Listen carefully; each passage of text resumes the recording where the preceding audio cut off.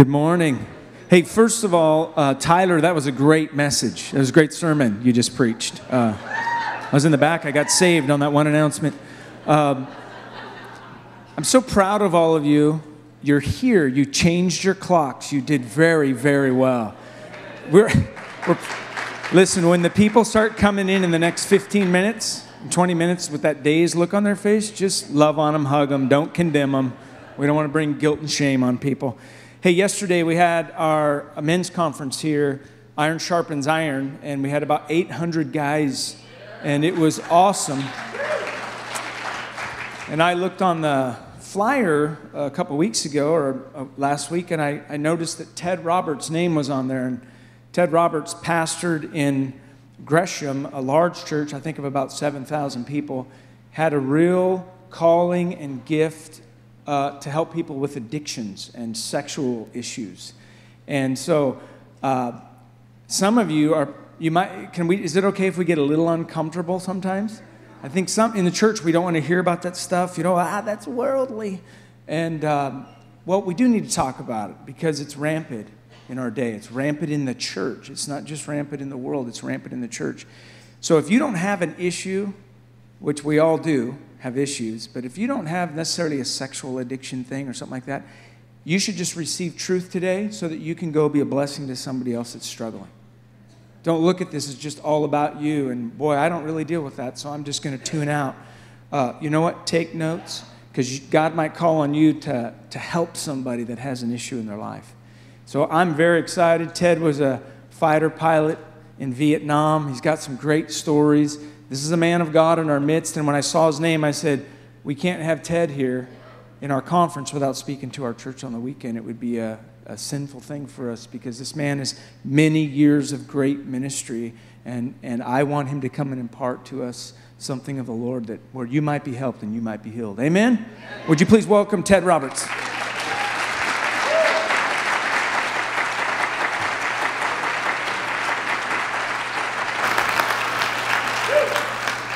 Well, good morning, precious flock. How you doing?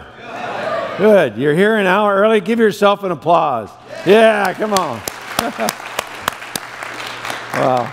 Had a great time with the men. I travel literally around the world now. Just did a men's conference, large one in Hong Kong.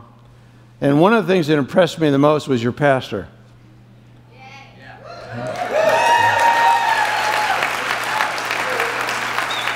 Because in men's conferences, you'll see pastors jockeying for position. And it's sick. It really is. But your pastor was back supporting, playing the guitar, just being a great servant. I really was impressed with his character. You got a great shepherd. So make sure you tell him that, okay? Well, you know, you can tell a lot about a person by looking at their screensaver. Tomorrow morning when I get in my office for a whole day of counseling, intense counseling, this is my screensaver. Here's what I'll say. That's Aslan. Going, I can't believe Ted just did that. Did what? Well, here's a classic example.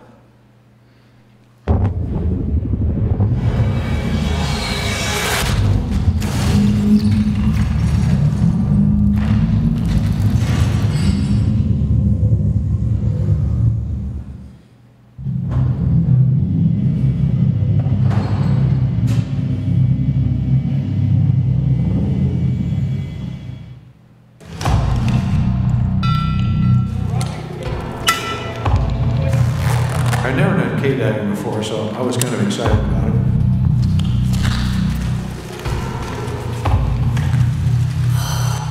It's a dangerous environment if you get turned around and get lost in there. Ben, the instructor, checked us. We all walked into the water. It's a natural springs. And we proceeded to the entrance of the cave, and it's just interesting because it's so dark and you don't know what's coming next. The instructor's guiding us along.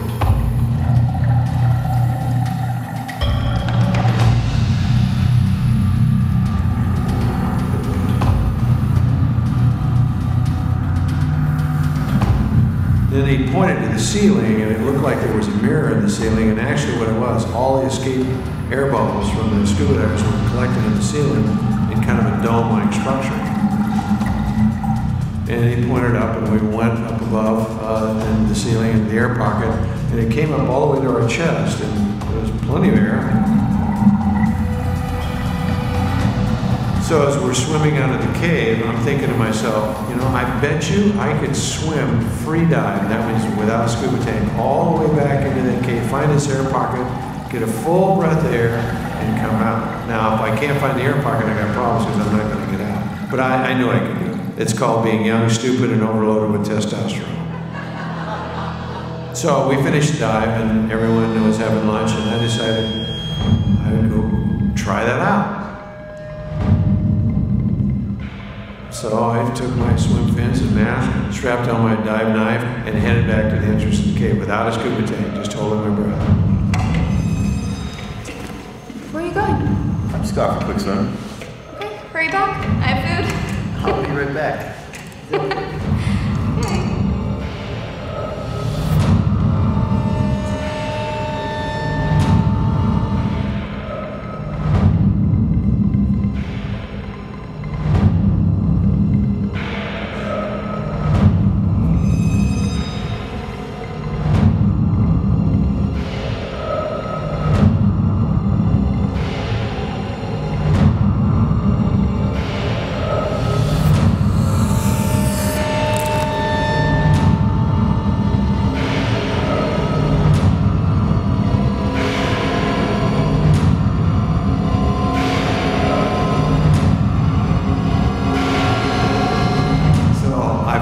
Find the air pocket. I realize it's smaller than I remember it to be, but I didn't think much about it until I went up to try to get some air, and I realized it had gone from this level down to only about 2 inches. And I put my nose right up against the ceiling of the cave because the air had seeped into the rock, and I sucked the last bit of air that I could out of the air pocket, which immediately collapsed it up, and now I had not a full breath of air to make it all the way back out.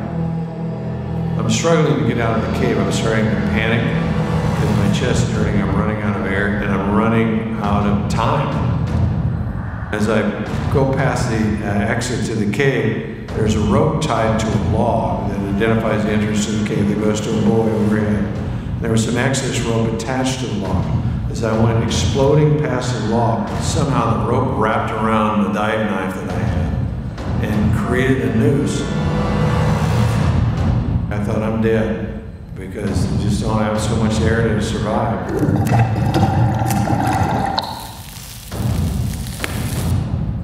I figured if I pulled real hard, I'd be able to break that noose and get to the surface. But the harder I pulled, the worse it got. And I went into full-blown panic.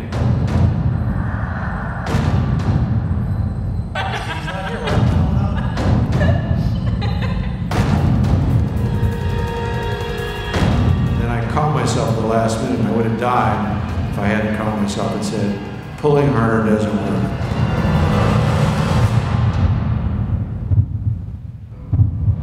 I went down, pulled the knife out of my scabbard, got a hold of the rope and cut it so I could finally be free. And then I exploded to the surface before I passed out.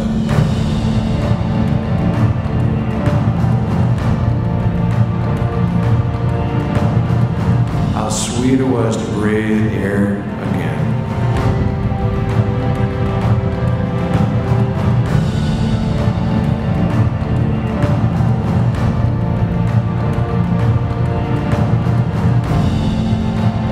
Hell puts a noose around our neck, and other people tell us to pull tighter on it, to try harder, to read the Bible more, to pray more.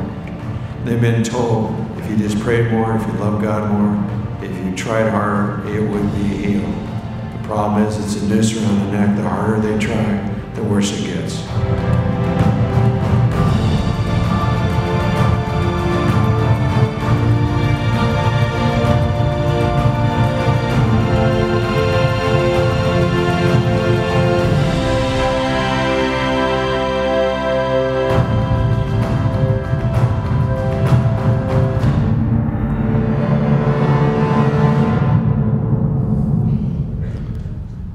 Yeah, I was really that stupid. Now, what's amazing is God took the stupidity in my life and made it part of a major Christian film that's coming out. About a year and a half ago, Jeremy Wiles called me. He's a well-known Christian film producer, does major commercials for senators and congressmen in the Florida area. Said, would you like to do a movie on pornography from the Christian perspective? And I said, no, I'm not interested. He says, well, why not? I said, because the church always points to the problem, but doesn't have any solutions. He says, well, you don't understand. We've been looking on the internet for about 4 months. These are his words. He says, you're the only voice that seems to make any sense. And I said, okay, where are you filming it? He said, well, we bought several of your books, so we rented a Warbird Museum in Cape Canaveral, Florida.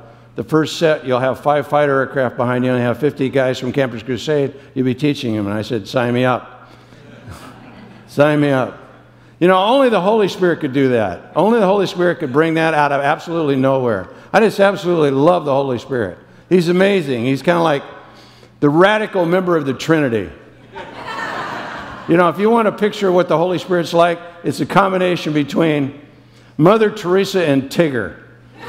If you can picture that. Picture Tigger in a nun's habit bouncing around, just woohoo, ha ha, yeah, everything's impossible. Anything, I get anything done. That's the way he is. For me personally, I'm kind of a healing evangelist for unchurched people. It's not a point of theology, okay, this is not a point of theology, but when God's ready to do something amazing in my life, by sharing Christ with someone, I'll feel the Holy Spirit jumping up inside of me, up and down.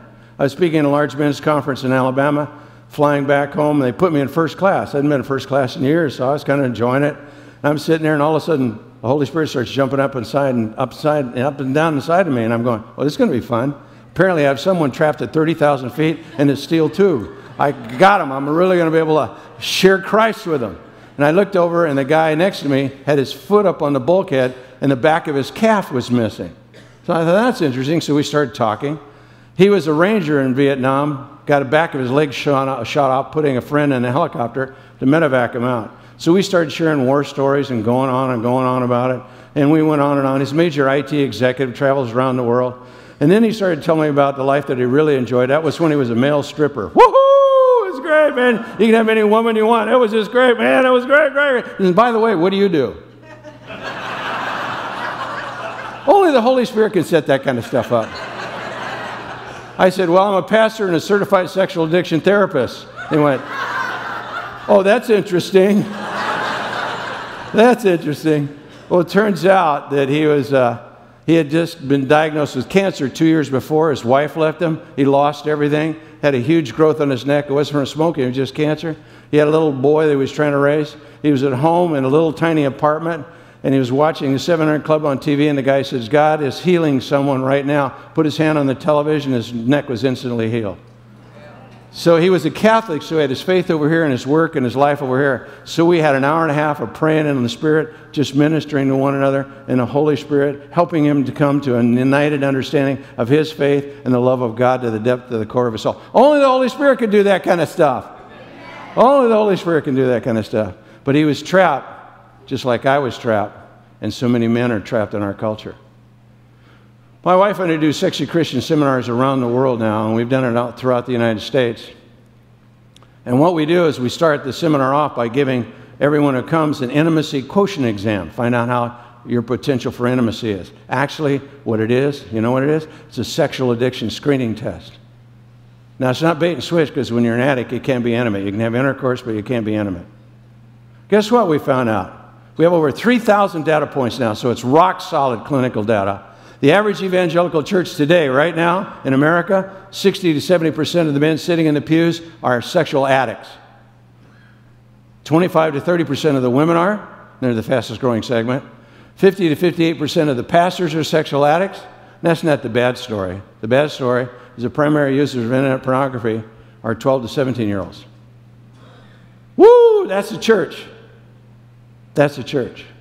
Now you're in a series on Revelation. This is right in the center of Revelation. You read the book of Revelation, you'll find out sexual bondage becomes the signature of the end times. We're in the end times, folks. How are we ever going to minister to this? How are we ever going to deal with this? I mean, has this ever occurred in human history? I mean, how are we going to deal with this? Well, interesting enough, it's occurred many times. If you don't mind, I'll just kind of close the notion to share from my heart if I could. I was asked to teach the minor prophets in the undergraduate level, and I thought I knew the minor prophets very well. When you teach something, that's when you really come to know it. And I fell head over heels in love with the prophet Hosea. Amazing man, absolutely amazing man. He's the only prophet we have from the northern kingdom of Israel. Remember after Solomon? Israel divided into 2 camps, 10 tribes to the north, 2 tribes to the south. He's the only prophetic voice we have in the northern kingdom. The northern kingdom was as sexualized as our culture. It was just riddled with sexual bondage. And he takes the language of that culture and he goes places that no other prophet ever went. Places where Jeremiah, Isaiah wouldn't dare go. He goes into the most perversions of sexuality you've ever heard of, and he finds the heartbeat of God beating powerfully right there. He takes the language of that culture and he communicates the love of God in ways that had never been communicated before. It's like a gangster rapper preaching a gospel. This guy is really one radical dude. I mean, he's amazing. Probably the best translation of the Hebrew is actually the Message translation. Hosea chapter 1, let's look at what he has to say. This is God's message to Hosea, son of Berai. It came to him during the royal reigns of Judah's kings, Uzziah, Jotham, Ahaz, and Hezekiah. That's the kingdom to the south, that's Judah. This was also the time that Jeroboam, son of Joash, was king over Israel. That's the kingdom to the north. This is where Hosea ministered. The first time God spoke to Hosea, he said, find a whore and marry her. Now, if you find those words offensive, it's not even close to the Hebrew. They are radical. Find a whore and marry her. Make this whore the mother of your children. And here's why. The whole country's become a whorehouse, unfaithful to God. Sign God. Whoa, this guy is in your face. He really gets your attention. He speaks in the daily, secularized language of the culture. He marries a gal. She goes right back to her old behavior. But God won't give up. Chapter 3. Then God ordered me, start all over again. Love your wife again. Your wife who's in bed with her latest boyfriend, your cheating wife, love her the way I, God, love the Israelite people, even as they flirt and party with every god that takes their fancy. Precious flock, I really don't know that it's possible to understand what this guy is saying, and it's so important that we hear it in our culture, to understand what this guy is saying from a left-brain perspective. Just looking at the grammar, looking at the historical background, looking at the geology and geography of the area. That's not really, this guy is speaking so deep, I don't know it's possible to understand. So you have to understand it from a right brain perspective. So let me tell you a story. I'll just preach from my heart if I could.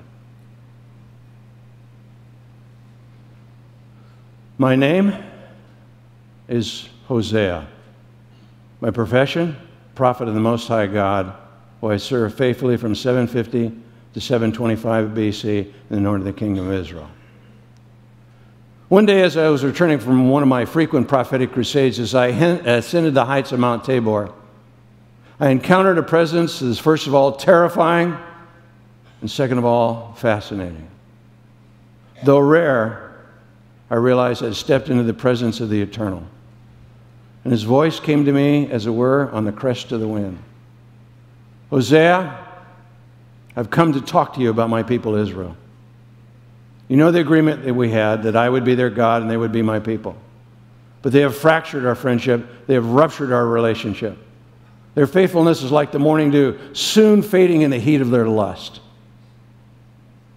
We talked for a long time on top of Mount Tabor. I didn't have much to say. What do you say in the presence of a holy God? But whether in the body or not, I know not, he took me down through the corridors of time and showed me incident after incident after incident after incident where the people of Israel lusted after other gods. And his voice was like the man experiencing pain, like someone whose lover had rejected them. And I knew by the tenor and tone of his voice, I knew what I'd soon hear. I knew he would declare to me, Hosea, I will wipe Israel off the face of the earth. They'll never be heard from again. But to my amazement, you know what he said? Hosea, I will save Israel. Not with battle or bow, not with horsemen or chariot, but I'll save Israel by the power of my love. I said, wow, God, that's cool. I'm sure Israel's going to be happy to hear it, but I don't mean to be rude, sir, but what does that have to do with me? Well, I'm glad you asked, son. I'm glad you asked. See, I want you to be my living illustration. I want you to be my days man. I want you to become a prophetic, dynamic illustration of my love for Israel. But before I send you, there's one thing we need to talk about. I listened in on your last prophetic crusade. You were adroit of speech and skilled of theology.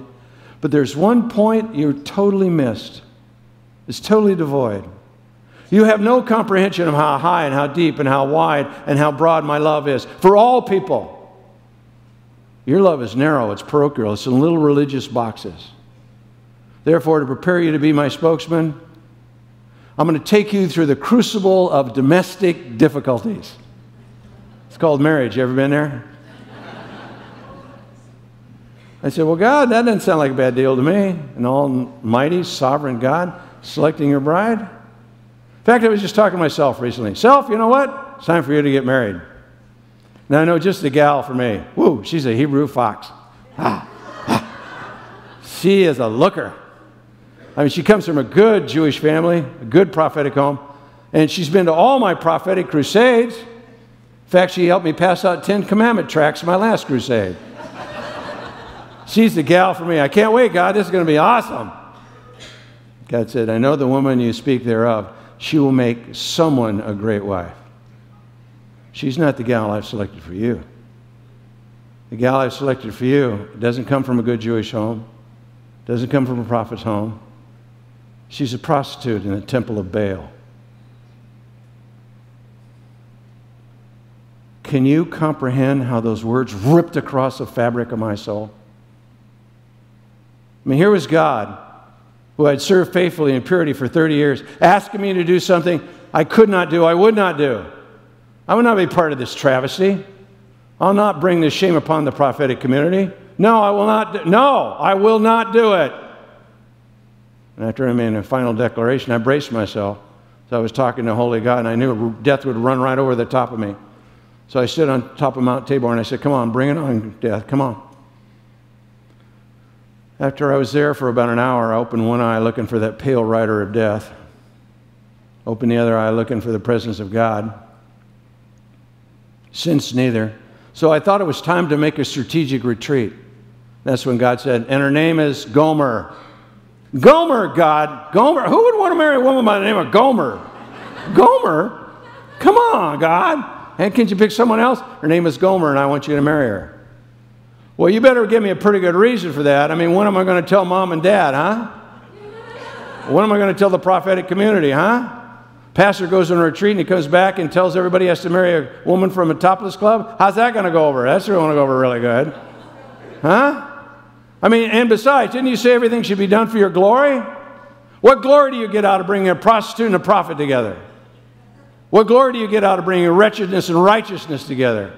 What glory do you get out of bringing the secular and sacred together? What glory do you get out of bringing the terrestrial and the celestial together? What glory do you get?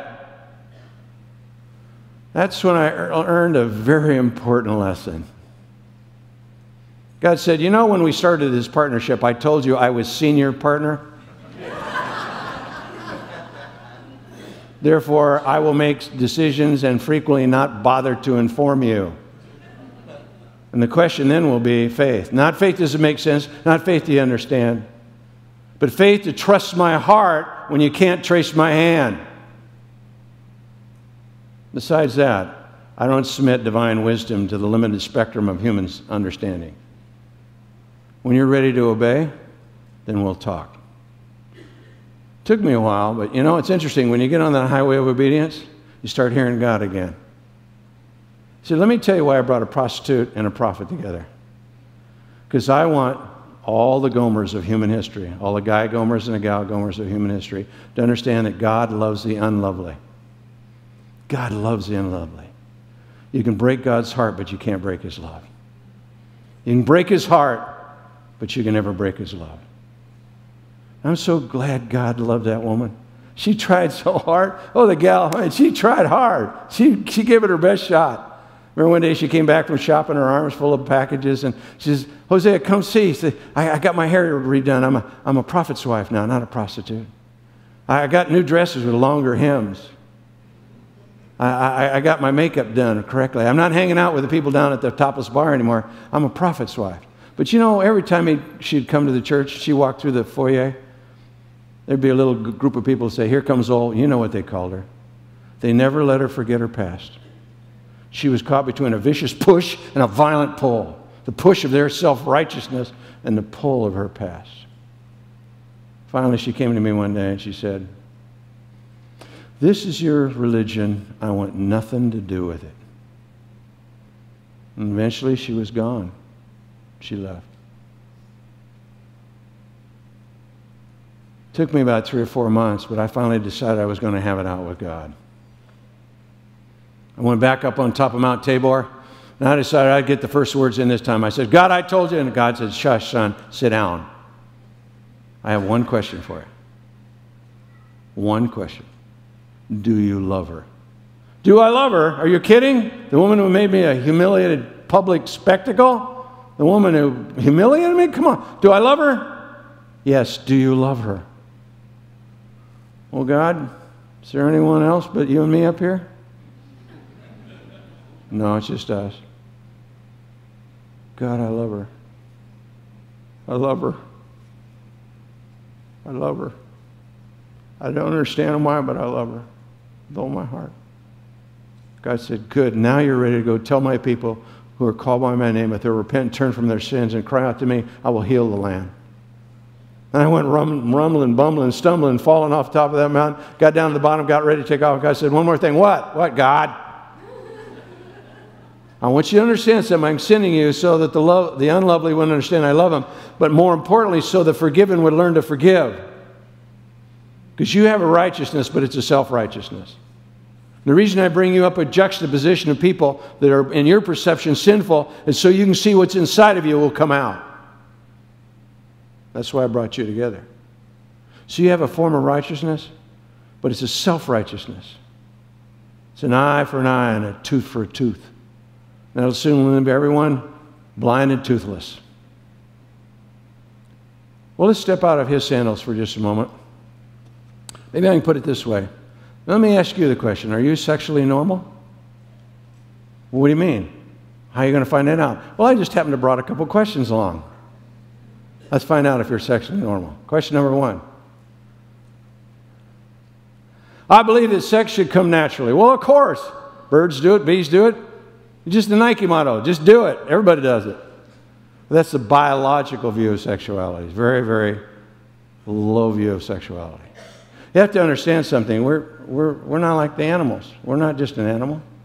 But the female of our species is the only female of any species that can have climaxes. Now, there are a couple scientists that contend that there's this particular species of giant ape that can have climaxes. The female of that species can. But they can't prove it, and she's not talking.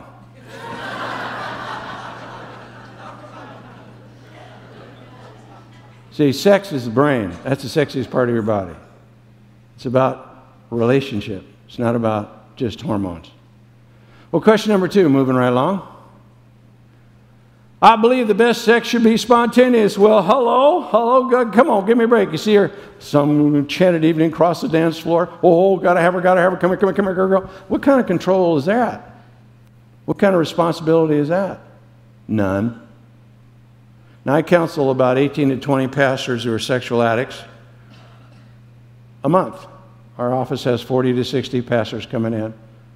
When you have 58% of pastors are sexual addicts, they have nowhere to go.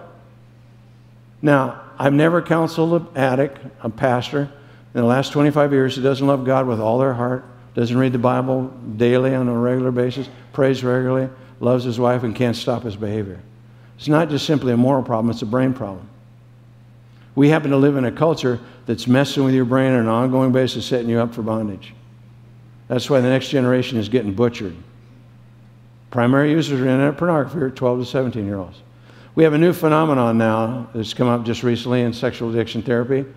15 to 16-year-olds are guys who are having erectile dysfunction because they're so focused on porn they can't respond to a real woman. It's changing the whole culture. Now, would I come here to hear all this bad news? Well, there's something you need to understand. The most sexualized culture in the ancient Near East was Rome. And where was the church born? In Rome.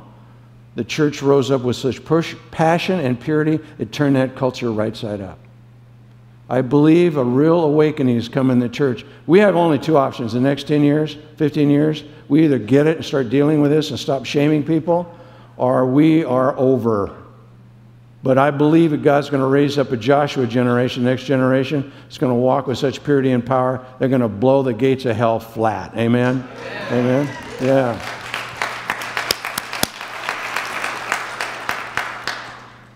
Well, my point is this. I counsel a lot of pastors with sexual addicts. I don't even try to laugh anymore when a guy has an affair and he comes in, sits down, he goes, "It just happened." It just happened, right? Sure. Yeah, you hid all that money from your wife. You hid all that time you're off there. You're manipulating. If you'd taken the same time, effort, and energy and put it in your marriage, you'd have a good marriage by now. And you can say amen to that one. But people get set up in our culture. Next question. You may not admit it, but do you use your partner's sexual response to you as a measure of your sexual adequacy? Well, I've gone from preaching to meddling now. Now, there's no question if you're married, you want to be responsive to your wife. But if you make your ego structure equated to how she sexually responds to you and how well you're doing, welcome to erectile dysfunction. Now, I probably never said this in this church, had that word, but erectile dysfunction is something that's become predominant in our culture because we're so addicted and so crazy the way we're relating to each other. Moving right along, next question. You tend to focus on intercourse. All the guys are going, is there any other option? Well, you have to understand there are other options. 80% of a woman's sexual needs are met simply by being held in a safe environment with her husband. Amen. There you go.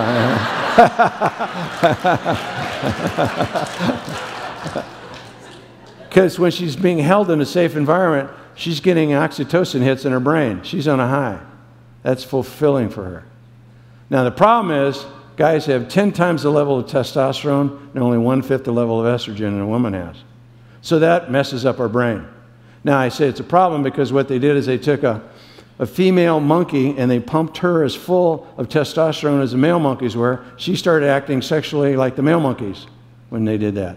When I have a group of guys that I'm mentoring and I make that comment, an arm will go up. Dr. Roberts, where can I get some of that? Put that in my wife's tea, we'd have a great day. Well, there'd be a couple problems. In about 6 months, you'd be shaving with her. Ooh, ooh, ooh, that's a grim picture.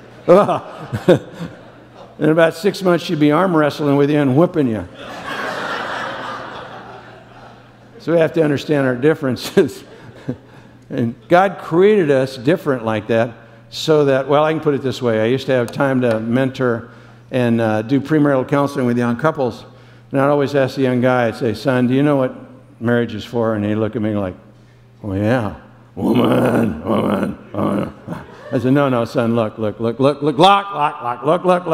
Marriage is for one purpose. It's to crucify you." It's to crucify you. You're a young, male, self-centered idiot. You do not know how self-centered you are. She's going to give you an alphabetical list on a daily basis on how sinkingly self-centered you are. And all the ladies went, "Amen, amen." I remember I tried to tell him, this is one guy, an Oxford educated guy. I'd try to tell him, I'd say, "Hey, you know, marriage is going to hurt." And he goes, "Yeah." He never would listen. And about 6 months later, he's, "Dr. Roberts, what? I don't make this stuff up. These guys are amazing." He goes, "This woman, she's killing me." I said, "Well, I told you she was going to do that." And then he puffed his chest out. I kid you not, this is what he said. "But I'm head of the house." We're going, "Son, do you know what that means?" "Well, no, sir, I don't." "It means you're first to the cross. When God grabs the hammer and nails, He's come looking for you, first of all." Okay? You tend to confuse hormone prime with sexual prime. What in heaven's name is he talking about? The highest level of testosterone you'll ever have in your body is when you're what age, sir? 19 years of age. You have testosterone squirting out of both sides of your head. You're responding to a woman, any woman. That's just the way you're functioning. Okay? The hormone prime for a woman is when? 35. So if you get this young guy who's masturbating his brains out and he's learning to be very self-focused, he's going to be a horrible lover. His wife will be very frustrated. That's why you have 20 to 30% of women who are married in America never experience climaxes, because the whole thing is about him. See, intimacy is not intercourse. Intimacy is not being comfortable and close. Intimacy is being uncomfortably close. It's allowing someone to look down into your soul, warts and all. That's why I don't think it's possible to experience real intimacy to your 30, 40, 50, 60 years of age, so you can understand who you are. So I guess I can put it this way. Your cellulite level probably equals your intimacy level.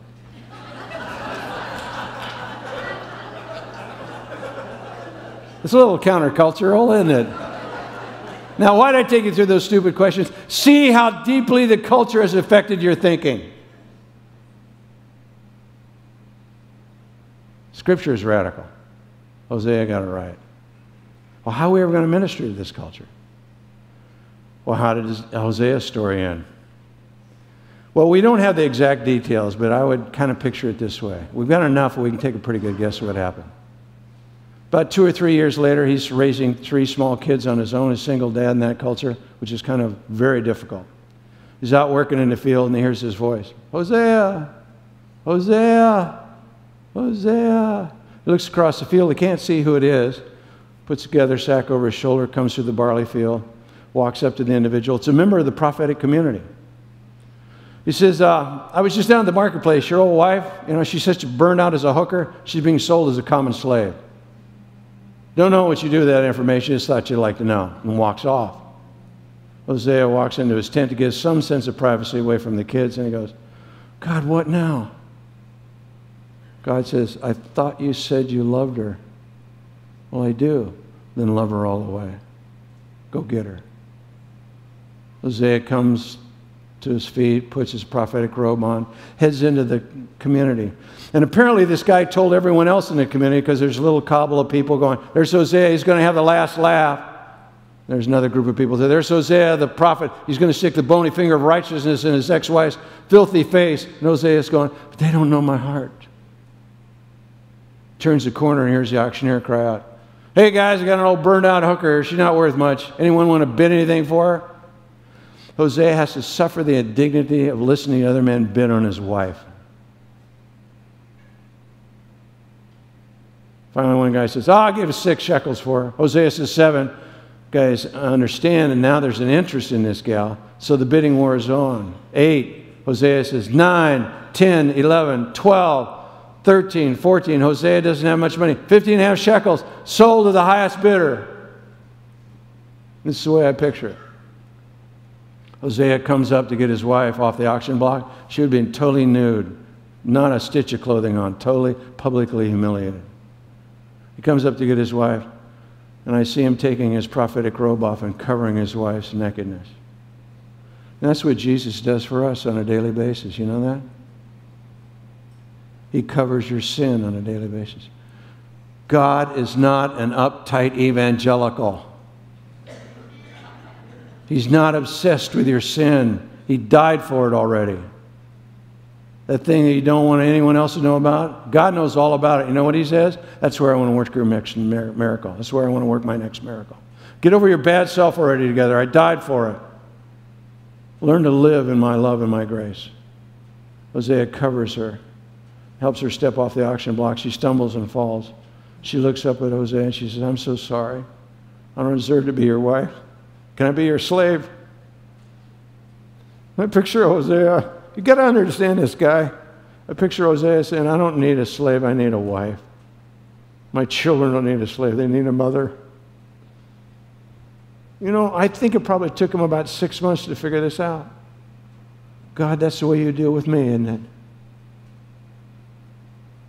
Have you ever noticed this? The closer you get to God, the more conscious you are of your sin. Not because God's pointing it out, but because the glory of his presence shines in dark areas of your life that you never even realized before. I mean, I'm dealing with stuff now I never even noticed before. My wife knew it all along. She pointed it out, but I ignored it. But now I'm going, I can see it. That's the kind of love we need to have in this culture if we're going to change our culture, if we're going to have real revival. It's not going to be pointing fingers at people. It's going out and redeeming them out of the pit and having people come to church who you don't like, who make you uncomfortable, who are walking in sin. Church has to be a place where it's okay not to be okay. Can I hear an amen on that one? That has to be a place. Because people have no hope apart from the Church of Jesus Christ. And when we have little religious boxes that we like certain people and don't like other people, we're just literally cutting off the gospel. Maybe I can put it this way to finally wrap it all up. I looked at my counseling appointment calendar, and I had an appointment at 7 o'clock in the morning on Friday morning. That wasn't too bad, but I looked at who it was. It was a cocaine sex addict. I went, oh, this is going to hurt. Because it rips your heart out to counsel people like this. It just rips your heart out. So I drove up, and I was dreading the appointment. This guy was pretty severe, sex addict and cocaine. They use 70% of cocaine addicts are sex addicts. That's why they send them to rehab and they never get healed, because they don't deal with the deeper problem, which is sexual addiction. It's the deepest addiction of all.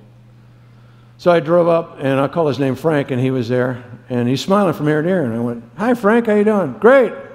I said, why'd you come, Frank? He said, well, I just think God called me to bless you this morning. I said, Frank, how does that work? He said, I think God told me to come and wash your feet. I said, Frank, it's 7 o'clock in the morning. It's Oregon. It's cold. It's raining. He said, I know I heated the water. He's got me. So he goes to the construction truck and pulls out this big pan of steaming hot water, brings it in the office, sets it down, and he starts taking my shoes and socks off. And I am struggling. I mean, I'm going, oh, man, oh. God said, Ted, why are you struggling? Now, God doesn't ask questions for information. Have you realized that? He is scary smart, okay? He's going, McFly, hello. Do you get it? Do you get it? And finally, I'm sitting there having this private discussion with God, and I'm going, yeah, because I'm not in control. With 7 abusive stepfathers, an alcoholic mother, and I was an illegitimate child. I got a lot of pain in my life. So I got to be in control. When I'm preaching and counseling, I'm in control. I feel comfortable. I'm not in control right now, God, and I don't feel comfortable.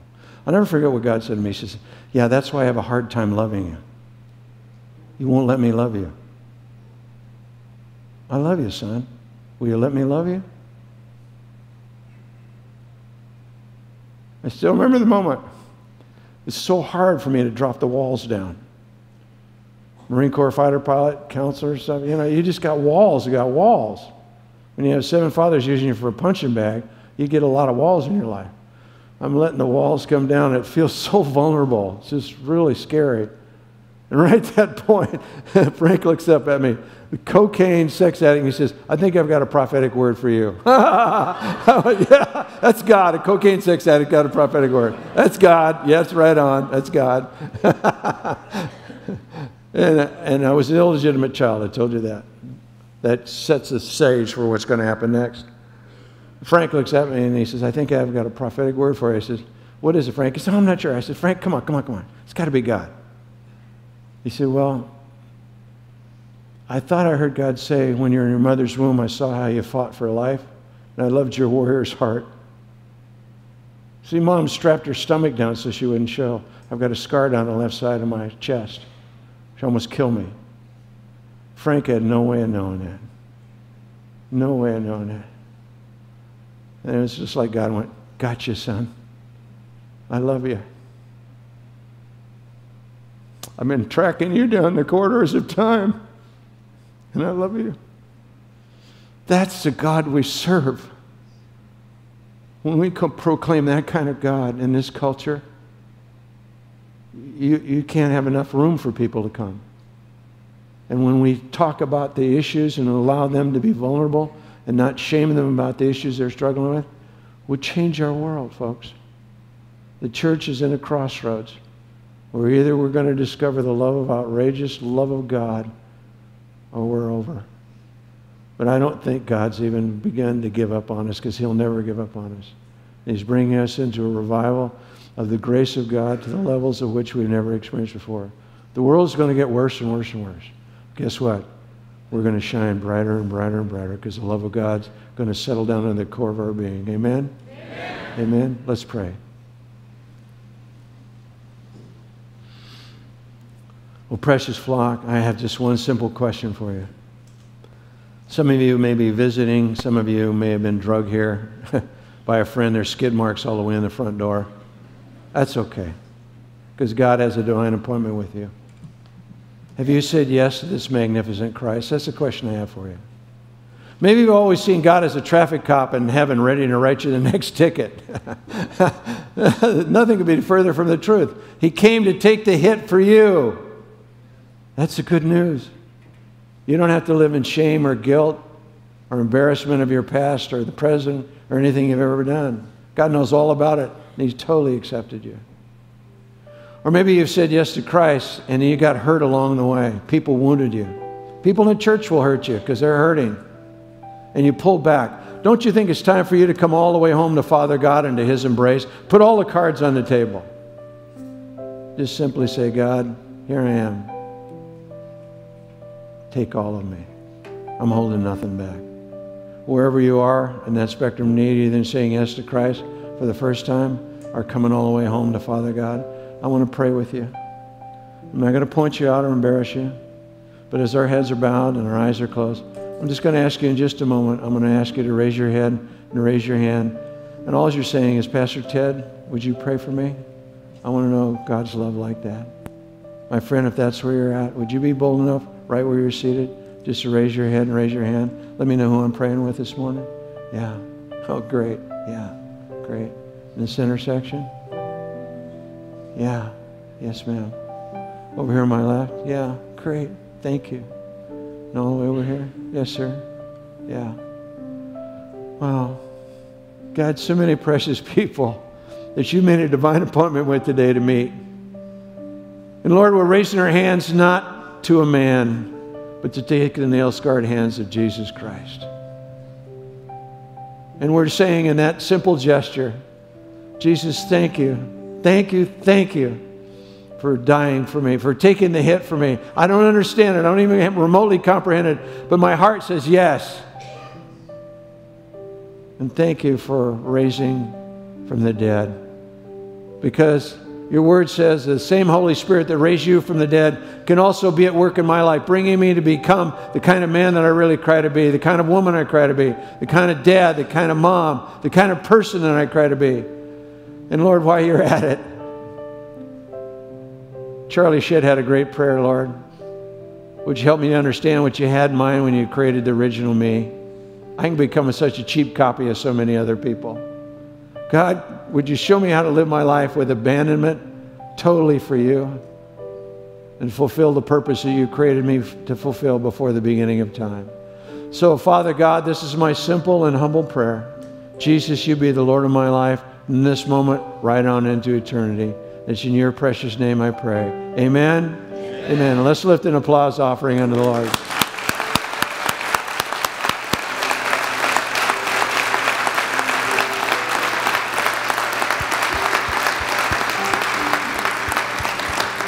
Now, so many of you raised your hands. That's the first step. The second step is, God put it really well. Christ says, unless you confess me before men, I'll not confess you before the Father. So before you leave here, you've got to tell someone, I made that decision today. You got to tell someone, I made it. Just the person next to you might want to say, hey, I made it, and then run for the door. Whatever, but just do it.